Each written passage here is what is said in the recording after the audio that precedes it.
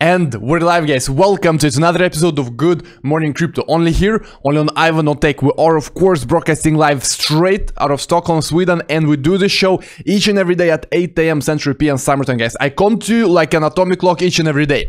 Today, we have a very important episode because today we will be discussing the current bull upwards movement we're seeing, which is, of course, amazing. This industry really needed this at this moment, and I want to congratulate everyone in crypto right now. Also, it's important to note that altcoins are performing surprisingly good. In fact, you could say that altcoins really started this move upwards, and many of the altcoins such as Cosmos, for example, are really pushing in a very good manner upwards. So we're going to discuss what is really happening and why things are looking quite bullish for Bitcoin as a whole. Remember, it's not only about day-to-day swings upwards or downwards, it's also about the bigger picture. So I do have some interesting news to you for you today about the hash rate, which is insanely big. I mean, we've grown so much since the last bull market, since the last time we were at the all-time highs, of course, of 20,000. Also, we're going to discuss an article on Bloomberg where they basically discuss why Bitcoin is needed right now. With the current political climate around the world, with the current issues we're seeing with the Fed and also the repo frenzy. You know that we have been discussing the repo frenzy for a few days now, but today I also have some numbers for you, basically exactly how much the Fed is printing in order to support repo markets. So it's just only a small subset of the things they are supporting the repo market, basically overnight lending that banks do with each other, but now they cannot really do it because there is no liquidity. Nobody wants to do these repo agreements, and Fed has to step in as the last resort buyer, and we do see now numbers exactly how many billions they are printing every day to support this small subset of the things they are being the last buyer of.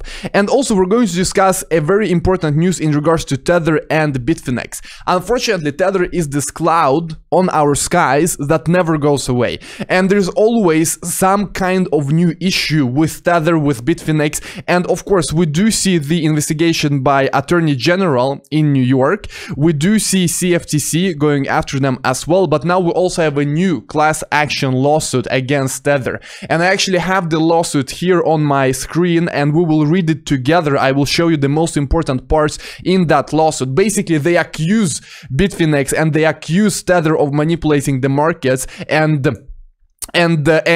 really using it to their advantage, creating tethers that are not backed by anything, pumping up the prices, creating the biggest bubble in human history, as the lawsuit suggests, and then using it to their advantage. So guys, we have a lot to discuss. I want to welcome everyone in this chat. Let me know if you're feeling good today. I do think that everyone is feeling good today because the markets are green. I want to welcome Max X, Dope 82, Evo, Garo, Follow, Chris, Cardano Green, Bernard, Crypto Yoda, Rocket Fuel, everyone, very welcome to the show. As always, smash the like, as always, smash the bell. Also, let me know where you're from, and please be active in the community, be active in the chat. Let me know if you agree with the things we discuss, with my opinions, or you disagree. Be active and interact with other people in the community. Don't be a lurker in the dark, as we always say on this channel, because there are many lurkers in the chat. Also, I have a very fun news. Namely, I'm gonna be interviewing Kim.com. You all know Kim.com from Mega Upload. I mean, this guy became very famous approximately 7 years ago, 7-8 years ago, when he had issues with the US government because they took down Mega Upload. They raided his home in New Zealand, and he's still fighting that battle. So on Thursday, October the 10th, we're going to interview him live. So you can go and set reminders already if you check in the description. I mean, this is going to be completely epic because I myself remember that I used Mega Upload sometimes when I was a kid. I mean, it feels like everyone used Mega Upload. And you know that Mega Upload was actually one of the biggest websites on the internet. It had like 4% of the entire internet traffic once upon a time. So this is going to be very interesting, and it is on Thursday. You can find it in the description already. Now, Looking at the markets, we have a following situation. Bitcoin up 4.4%, almost 4.5. Ethereum up 5.9. Ripple XRP 5.2, very good. I mean, Ripple has really been performing well the past weeks. You cannot really say anything against that. Then Bitcoin Cash at 5%, Litecoin 5%. So very, very solid gains, 5% ish in the top 10. Looking at the top gainers, well, we do have the usual suspects. I mean, the usual suspects, ABBC and Energy. And then, of course, Cosmos. I mean, really, I treat these two coins as outliers because they really have some interesting things going on in their market making, I guess, because they're always extremely volatile. They're always at the top of the gainers or losers. So I just treat them as outliers. It's like every day you see them. But I think the most important movement right now is, for example, in Cosmos or, for example, in Quant, because these platforms, I mean, many of them have been developing their technology for quite some time, and they did not really get a lot of light and a lot of shine in the last bull market. I mean, we did not really see, for example, Cosmos being discussed a lot when Cardano was discussed a lot, or when EOS was discussed a lot in 2017 and early 2018. So there are a lot of these projects that I think do have interesting technology, but that the market has totally missed completely. So it's good to see them moving up as well. Now, the big losers, who do we have? I mean, no real losers, guys. What is this? I wouldn't call it losers at all. We do have a stable coin losing 0.5%. DAI also losing 0.5%. So quite interesting that we do have stable coins moving a bit down. But this is kind of the thing when everything else pumps, there is supply and demand, stablecoin versus crypto. And I mean, although they are over $1, many of them. So yeah, nothing really has happened on the downside. An important thing to keep in mind right now, when we are bullish, when people are finally turning bullish in their minds, and really people just follow the prices, that is the thing. Not many people actually do any long-term strategy, they just go with the flow, so to speak. When the prices are down, they become negative. When the prices are up, they become positive.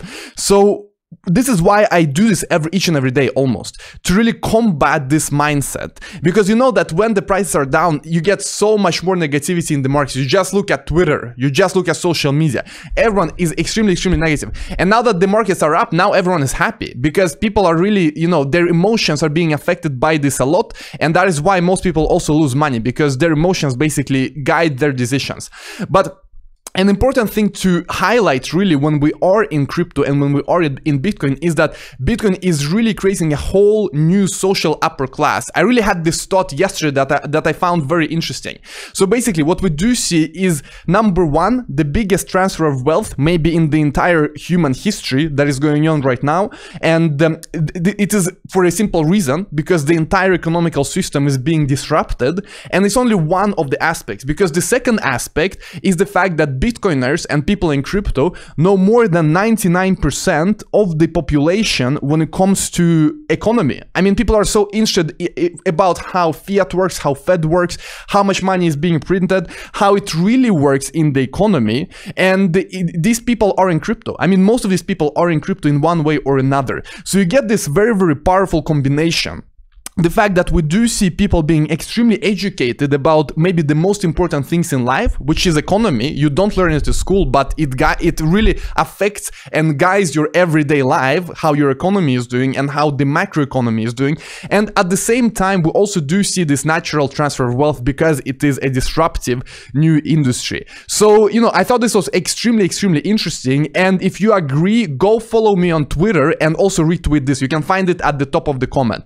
And it is one of these things that we need to be keeping in mind when we're looking at the bigger picture. It's not only about day-to-day swings in human psychology and swings in the markets. And you also see very good fundamentals being stronger and stronger.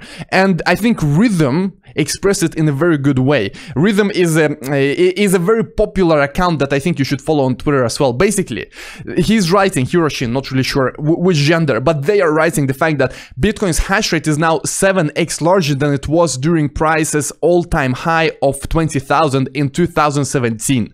So you look at the people who are really in crypto and who really depend on crypto as their daily income, as their living. I mean, it is the miners.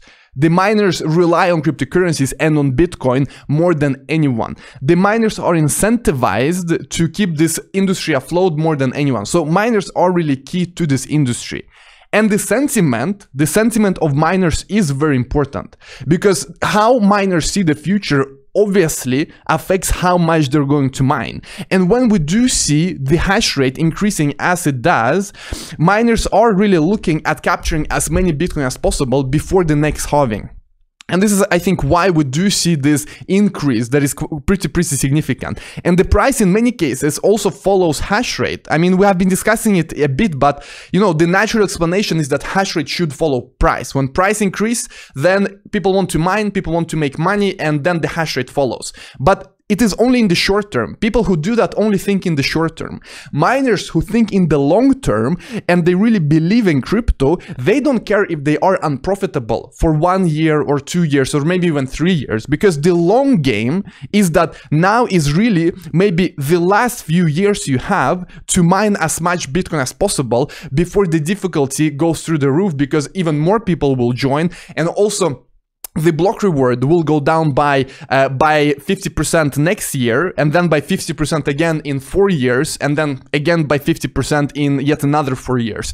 So all in all, it is really, you have just a few years left. So this is why when you look at fundamentals of Bitcoin, hash rate is such an important thing, because here are people who are really long-term thinkers, they're really long-term planners, and they don't care that they are losing money in 1 or 2 years, because it's all about accumulating as much as possible. So when mining happens at a loss, which it does in many cases today, it is actually a good sign for the future, and it really shows you confidence in how people are viewing the market, and those people are of course the miners, and they have so much incentives to be in this space.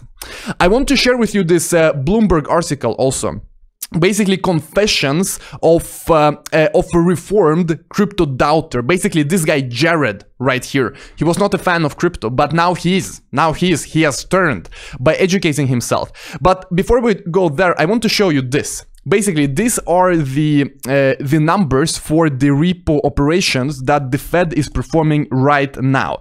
This is something that we been discussing for a few days. I mean, basically, you remember we discussed the fact that the repo rates went to 10% in September, which is insane, because the repo rates are basically the interest rates banks are paying to each other when they do overnight loans. So if I'm a bank, you're a bank, I might give you a bond, you give me cash. And the bond is basically your security that I will pay back you the cash tomorrow. So this is in order to get liquidity into the banking space. Banks need to do this now and then in order to be and stay liquid.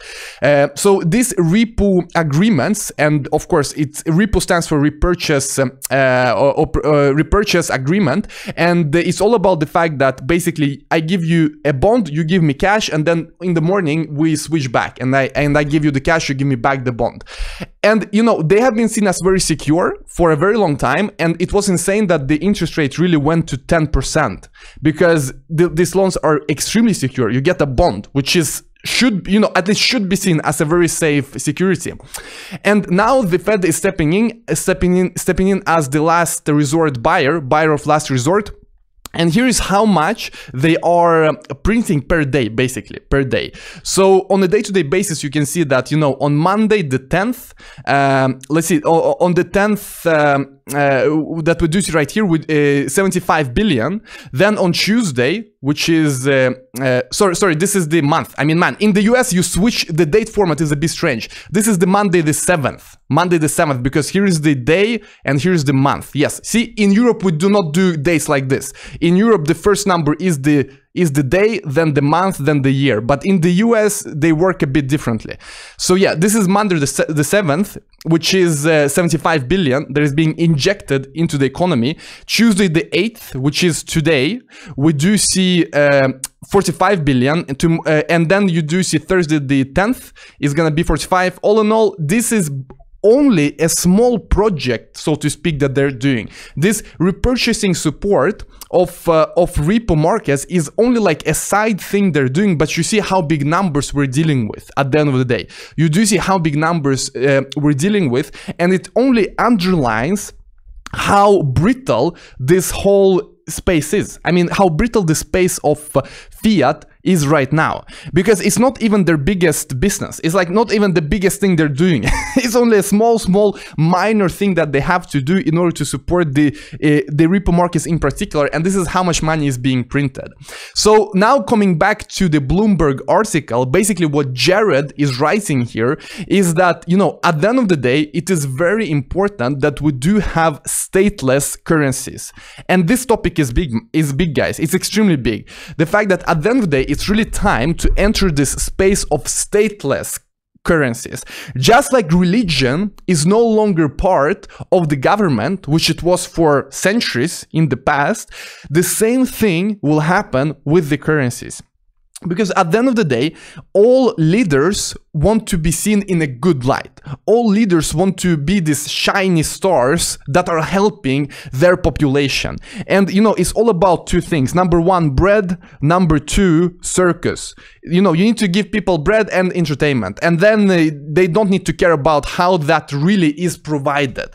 So I thought this was very interesting in this Bloomberg article that they wrote about the fact that, hey, look at the current sentiment when it comes to elections. People are promising so many things. So for example, we are early in the 2020 presidential campaign. The types of things we're talking about: student loan forgiveness, medical debt forgiveness, Medicare for all, a wealth tax, would require bond issuance that might not easily be absorbed by the capital market. So basically the state will have to raise a lot of money to really fund all of this. And also we have to understand the fact that the relationship between the president right now and the Fed is becoming quite unusual for past presidents. So you know that Trump has been harassing, as they write here, he has been harassing the Fed. He wants the Fed to do as he wishes. So for example, the fact that they should decrease the interest rate. This is something that he has been pushing for a very long time and really ridiculing Fed on Twitter. And so what they write here as well is that it is not unreasonable to conclude that his successor will do the same, maybe even eliminate the institution altogether. I mean, obviously the Fed.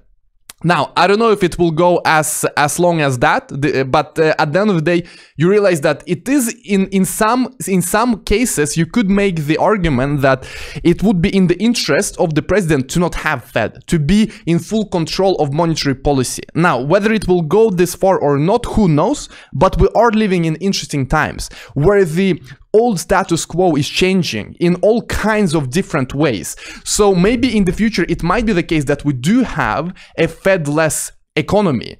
And while it might sound amazing to everyone who is really looking at the Fed, we also need to realize that in reality, it might be 10 times worse, because now the leader can do what he or she wishes with the monetary supply.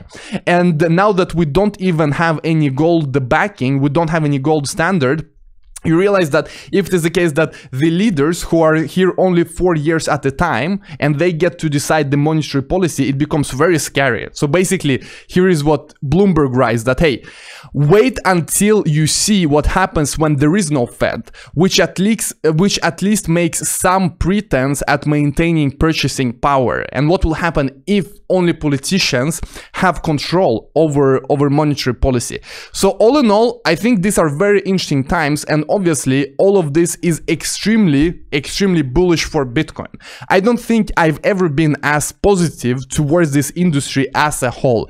And I mean, while it is amazing to look at day-to-day price fluctuations as today, the big movements are of course the changes when it comes to the traditional banking space and traditional fiat space that we're seeing right now. It is all a big experiment.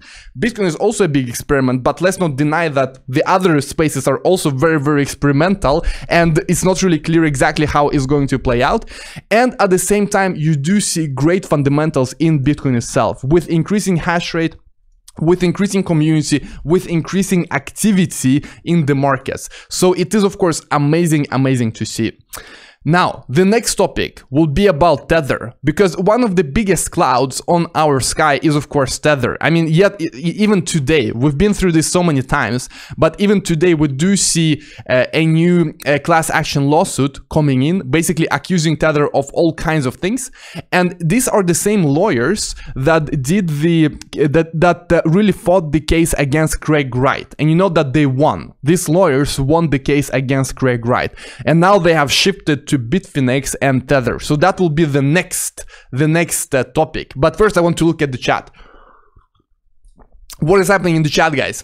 Cryptos Chain is saying, good morning, Ivan. I'm a bit late today. What do you think about McAfee DEX? I have an intro with John McAfee. Nice. Look, McAfee DEX, I haven't checked out it too much, to be honest with you. but I think it's funny because, you know, McAfee DEX, there was someone who posted this picture of McAfee antivirus, basically blocking McAfee DEX, saying that it is super dangerous to visit. But to be honest with you, I haven't tried it. But also, I don't think it's even launched, right? They're launching it right now, or in a few days or something. So I will be looking forward to that. And great that you have him on the channel. Okay, moving on, guys.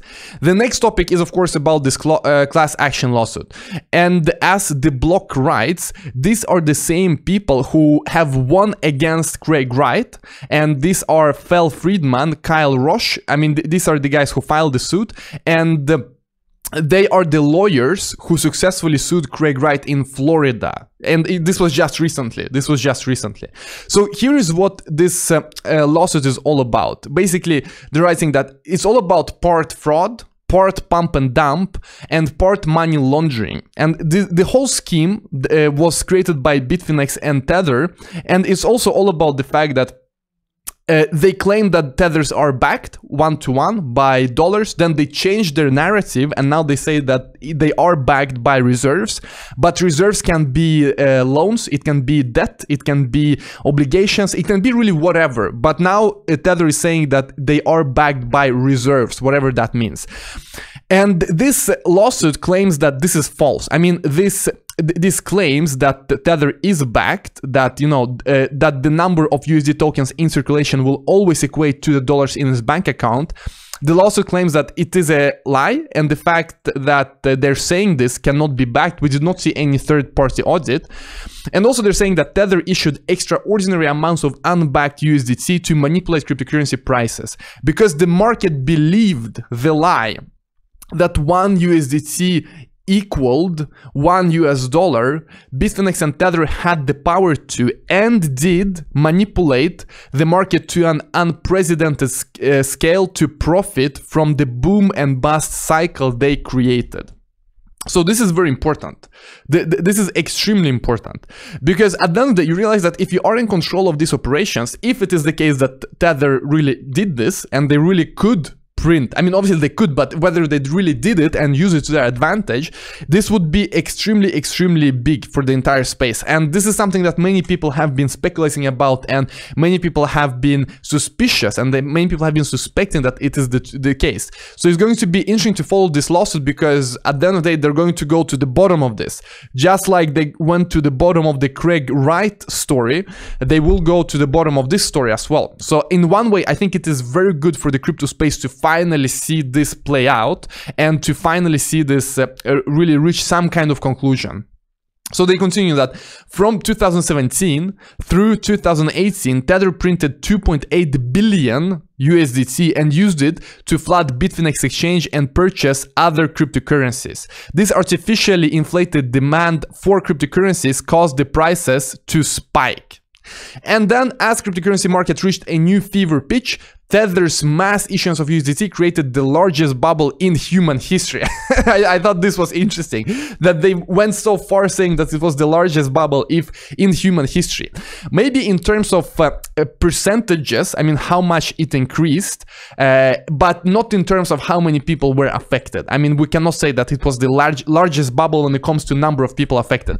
But as you can see on the chart, yes, it is the case that in percentages, how many times the price has increased compared to the starting price, how much the price has appreciated, then you do see that, yes, Bitcoin is bigger than Mississippi bubble, bigger than Tulip bubble, bigger than South Sea bubble, and Nasdaq composite. So you see here, just as a comparison, when it comes to all of these bubbles, that Nasdaq is like the small green chart at the bottom. So all in all, they continue to describe why they think that this is an issue, and at the end of the day, they say that calculating damages at this stage is premature, but there is little doubt that the scale of harm wrought by defendants is unprecedented. What is this word? Wrought. I've never seen this, guys. I've never seen this. But this is the thing with crypto. You read papers you would never read before. So I'm reading this lawsuit. I would never read this lawsuit before. So yeah, wrought by the defendants is unprecedented. So at the end of the day, they say that their liability to the putative class likely surpasses 1.4 trillion US dollars. So I'm not really sure how they calculated it, but they claim that it's all about the fact that they have caused this harm to the entire market, to everyone involved in the market, and this harm can be compared to 1.4 trillion. I think they do have a number somewhere here, basically talking about that 450 billion were evaporated from the market. Let's see if we can find it somewhere. Yeah, I don't want to spend too much time searching here, but they basically said that, hey, when everything collapsed, basically we had 400 plus billion being completely erased from the market as a whole. And now they're saying 1.4 billion in total damages. And so I don't know how they really arrived at that number, but now we do see some interesting developments in Tether. And obviously, if Tether really, if they are liable for this, if they get some kind of result from this lawsuit that is putting Tether in danger, it's not good for anyone. Like, it's not good for anyone holding crypto if Tether really collapses because of this. And also, I think at the end of the day, it's also all about money. It's all about money and how good lawyers you have, and it is comparable to the SEC situation with Block 1, which I want to cover after I read this comment. Baron, morning Ivan, what is your opinion on Block's route? Man, I have to check it out. I haven't checked out Block's route, but the thing with crypto is that there are thousands of these projects. There are thousands and thousands of these projects and products to try. So for me to try everything is quite impossible, but yes, I will check it out if you are interested. Block's route, cool. Now, I mean, at the end of the day, it's all about the lawyers. I mean, the article that describes the situation with Bitfinex makes a very clear case that it's all about the fact that the same lawyers who won against Craig Wright are also doing this class action lawsuit against Bitfinex. And I think it is clearly demonstrated by Block 1 and their SEC struggle, and really how lightly they have evaded disaster from the SEC by having good lawyers. So this is another article by Coindex. They basically describe the fact that, you know, Block 1 raised $4 billion in their ICO. The SEC concluded that at the end of the day, it wasn't done completely right. It wasn't done completely according to the rules. But their fee they have to pay to the SEC, basically the penalty is only $24 million, which is only 0.6%. I mean, this is only 0.6% of ICO's raise. So basically they got a free pass. They got a free pass on this. And also you do see Catherine Wu, and Catherine Wu, she comments a lot of things on Twitter, and she's basically a legal commentator. So she has commented this whole case and how it really played out, and basically the ruling and how EOS really handled it, how Block 1 really handled it. And her conclusion was also that, hey, at the end of the day, it's all about the lawyers. It's all about that they have such great lawyers. She even wrote this, you know, man, their lawyers are good, and they have evaded disaster by really paying their lawyers a lot of money, and they have been successful in that. So I think a similar thing could happen to Tether. Like, at the end of the day, it's all about the funds you have, and the justice is not is not something that that is equal for everyone, unfortunately, in our age. So we're gonna see, guys. But for the the best solution for the market would be that the USDT situation doesn't collapse instantly, because obviously so many people hold Tether, and so many people also trade and transact with Tether in their everyday business. I mean, believe it or not, in Asia this is like standard to do business in Tether. It's not Bitcoin they're doing business in, it is Tether, it is stablecoins. So while I think we do need transparency, while I do think we need to see what's really going on, and it would be great to really go to the bottom, I'm also a bit worried for the markets as a whole. Okay, Vincent Breslin is saying, please intro Dan Larimer on EOS 2.0 upgrade. Yeah, that would be cool. Actually, I think I can do that. I think I have great connection with Block One. I have great connection with them. I think it would be possible to discuss that. So we discussed recently the latest upgrades with, for example, web standards for authentication. We discussed WebAssembly and WebAuthn, and we discussed cryptography on iPhones, things like that. So yeah, I have a shirt that says my lawyer can beat up your lawyer. right. Yes, it is how the world works. Why does nobody mention Dan Larimer's perverted past? I have no clue about it, to be honest with you. I have no clue. Really, Dan Larimer, first I learned about him when I saw this post on Bitcoin Talk. Basically, Satoshi said that, hey, if you don't understand blockchain, if you don't understand Bitcoin, I don't have any time to explain it to you. So I think he wrote it to Dan Larimer. But then, of course, Steemit, BitShares, he created a lot of projects that were used by many people. I mean, Steemit even today is used by quite many people. It is maybe the biggest dApp out there that is being used by people who don't have any clue about how blockchain really works and really about this whole financial aspect of the blockchain. But at the same time, Steemit had a lot of issues, and then of course EOS came around, and now he's basically an OG in the space. You can say that. The most virulent commentators are those who want a job in cryptos companies and a good pay. Virulent. Do you mean violent or virulent? I think about virus or something. So do you mean that they want a job in crypto companies and a good pay? All right. I mean, yes, to get a good job, you probably need to be seen online. So that is true, if that is what you mean. Stop injuring people who are not creating decentralization in this space. I mean, you take any coin, even Bitcoin, you will have 10 people saying something similar about any coin. So I think it's useless discussion, to be honest. Because you pick any, I mean, even Bitcoin is not liked by anyone. So by everyone. So just it's just a simple fact of life. But for me, I'm interested in technology, I'm interested in economy, I'm interested in learning about different projects. So I don't have any issues interviewing EOS or Cardano. I do think they're extremely interesting. So that is how that is. Lol, vocabulary day. Exactly. Man, vocabulary. And by the way, go check out my first videos on YouTube. You will see huge progress on vocabulary. You know, I don't even know how I could, think that I would do YouTube with my English in the early days. It's really amazing. It's really amazing. But, when I started YouTube, one of my motivations was that, hey, I'm not doing this to become big, but I'm doing it to just improve English. And I think it was a very good mindset, because if you think that you will become big on YouTube and that is your motivation, it will be difficult. It will be difficult because it might take years before you become anything on YouTube. So for me, it was, okay, I do videos every day and I improve my English. That's it.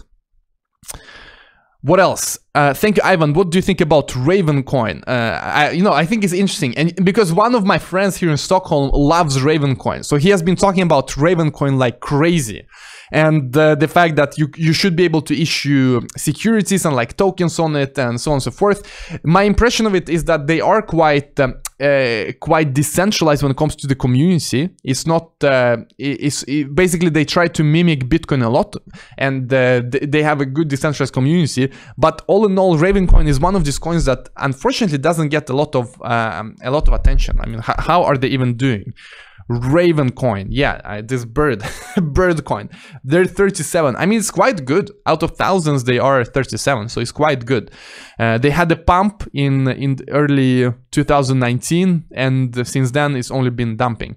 But yes, I think they are interesting, but to be honest with you, there are so many other coins basically doing kind of the same thing. So but it's nice to see the community. I mean, I think what they have that not many other projects have is the community, because I do know, you know, my friend here in Sweden, then there is another guy I know who likes Raven coin as well. So all in all, and in different countries, and it's so random, you know, suddenly they start talking about Raven coin, and it's not like Raven coin is some kind of hyped coin really. If you at the end of the day, it's not a cryptocurrency that is being discussed in the broader crypto circles, but still I meet so many people who are involved in this, and just randomly they start talking about it. So seems that the community is strong. Raven is strong because of Bittrex. Yeah, probably. Hello Ivan, what do you think about Hedera hydrograph? Looks like it is the future. It's centralized, but look, so many things are centralized in our space. So I guess it's not very different. Are there any coins generating revenue, or are they just future promises? So, I mean, many coins generate revenue. It's all about staking. If you stake coins, they generate you revenue. You're part of the block production, and then you're also part of inflation.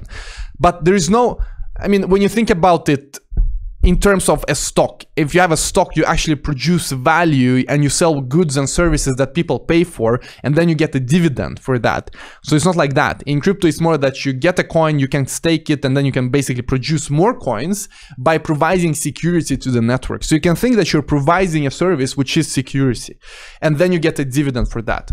But it's not like in stocks where you do have a whole organization doing something for their customers. I mean, in many ways, maybe you can say that about Binance coin. Binance coin is all about how far Binance can expand their empire and what kind of services they can build. And as you can see, in the bear market, they have been performing quite well. And I think it's so interesting to see that, you know, in 2017, they were at 21, and now they are at 33. So it's maybe one of the coins that has really shown how things are done in this space, even in the bear market. But yes, I mean, this is not about being a decentralized currency. It's all about Binance pushing and being more useful in the crypto space. What else? Ivan, what do you think of Link? No clue, man. Glacier protocol. Ivan, what do you think about? Yeah, so IOTA. I think we did a video on it. Let me show it to you. Ivan on Tech IOTA 2019. So the recent things that are interesting with IOTA is this, like core decide, the fact that they have finally come up with some kind of a solution to their centralization problem. We discussed the solution here in great detail. You can check it out. If you just Google, you know, IOTA 2019, you will find it. But at the end of the day, it's all theoretical. So this needs to be put in practice.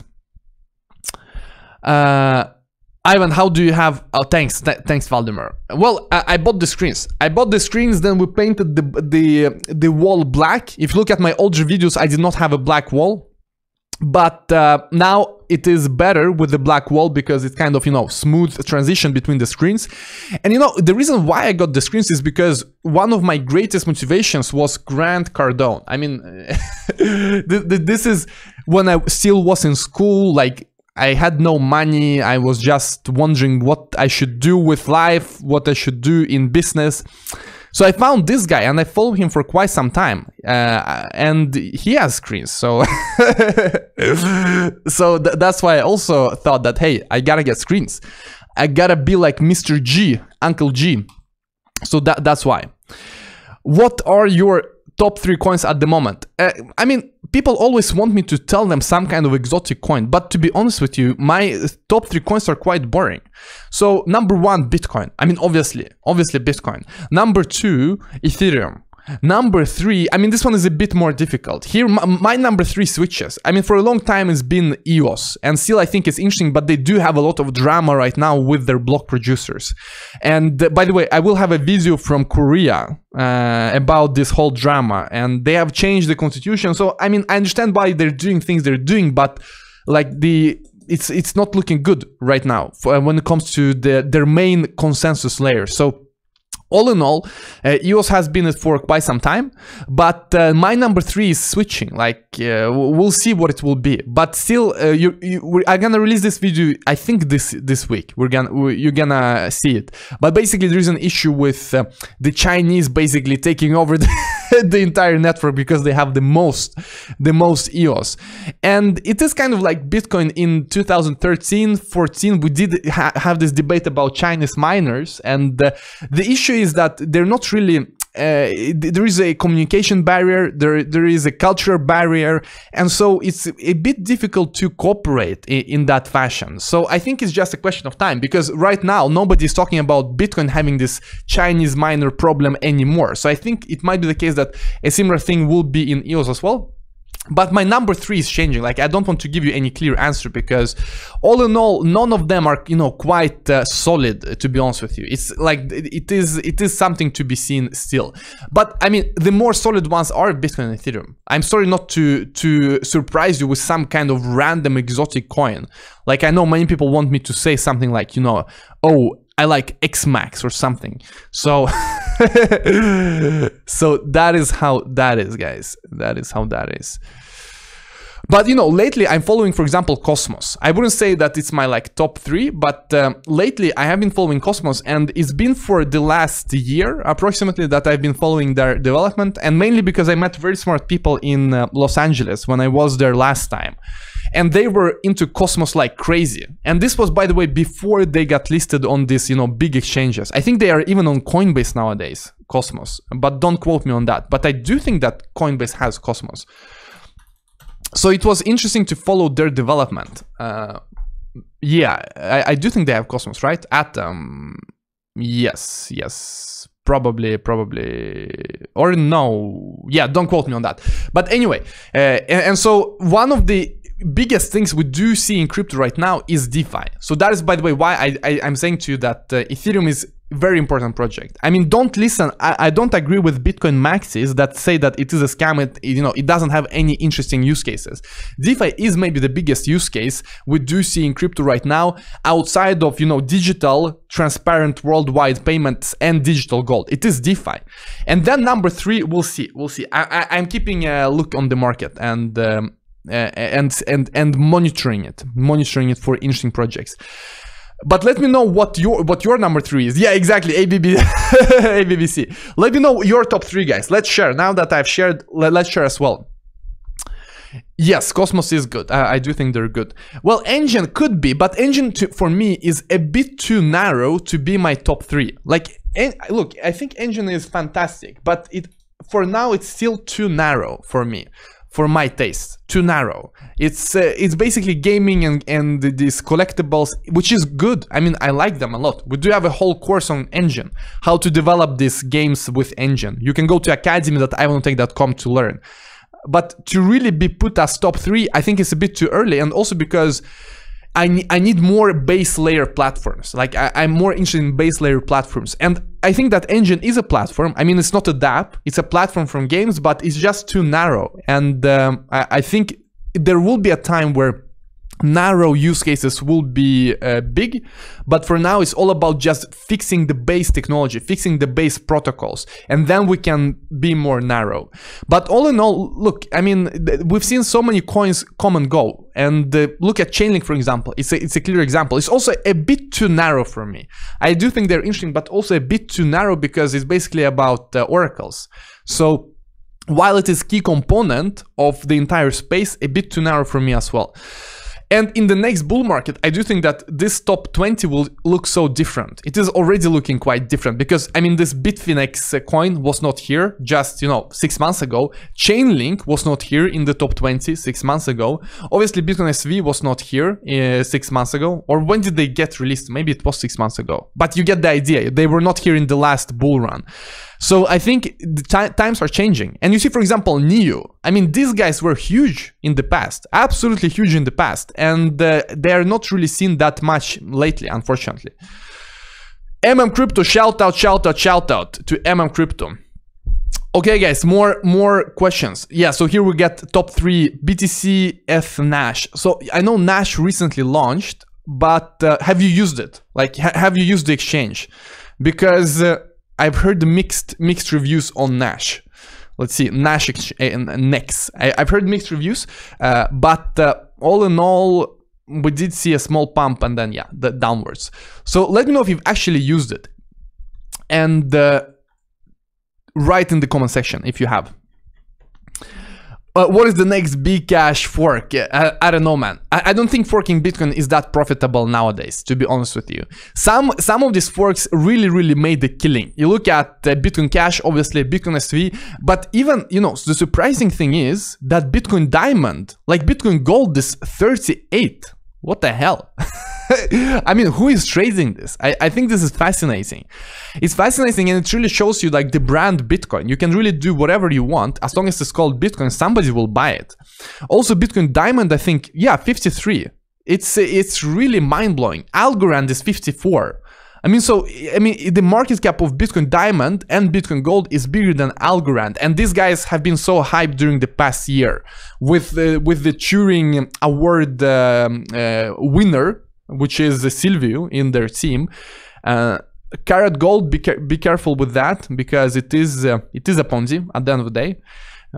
So yeah, I think it's very interesting, but I don't think people will be forking Bitcoin that much. I mean, we've seen so many of these forks, and some of them are not really performing that well. For example, let me show you. For example, Bitcoin Private. Where is Bitcoin Private nowadays? Are they even here? Bitcoin Private, which number? They're number 1,000 basically. So I mean, there was a time where they were big. And also, like, I had this video long time ago about Bitcoin Cash. Let's see, let me show it to you. Bitcoin Cash,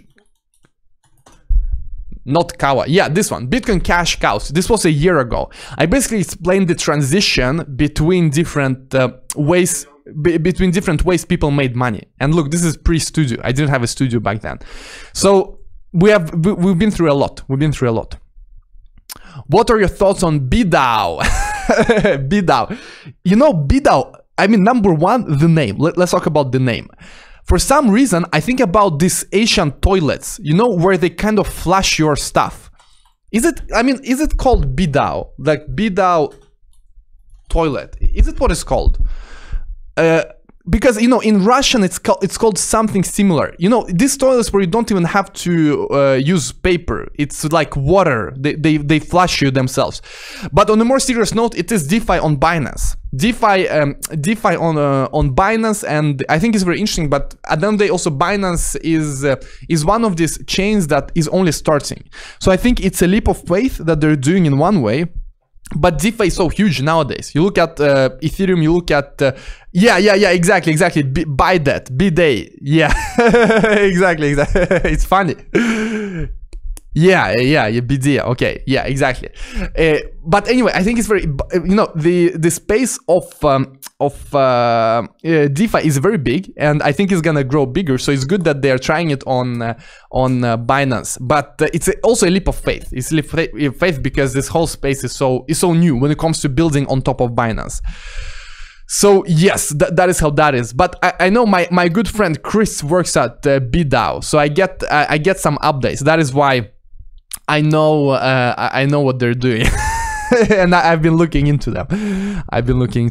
Okay, guys, thank you so much for watching. Finally, this is kind of, I know we have some Swedish people in the chat. It's quite interesting. But if you go to Bitcoin event.se, we do have an event coming up in Sweden. I mean, it is basically a, you know, newbie event. We will be teaching you, it's basically for people who want to learn what Bitcoin even is, how to buy it, how to store it.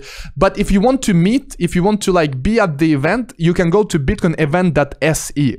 So check it out, bitcoinevent.se. It will be on the 30th of November. Now that I saw some Swedish people in the chat. And also, guys, before we round this show up, don't forget kim.com. Kim.com coming to the show on Thursday. On Thursday he's gonna be here. We're gonna be talking about Mega Upload. I mean, really, what the hell happened with him since then? Because Mega Upload was so big in 2014, 13. I mean, this whole story about them being shut down. Mega Upload also had 4% of the entire internet traffic, and obviously Kim.com was the guy who really started it, but now he's also in a lot of trouble because of it. So this will be on Thursday, 8 AM as always. But that being said, guys, thank you so much. Thank you so much for being here. Thank you so much for watching. I will see you tomorrow at 8 AM once again. Have a great day. Be sure to smash the like. Be sure to smash that bell as well. And have a good day. Enjoy your Tuesday. Really make the most out of it. And goodbye, guys. Goodbye.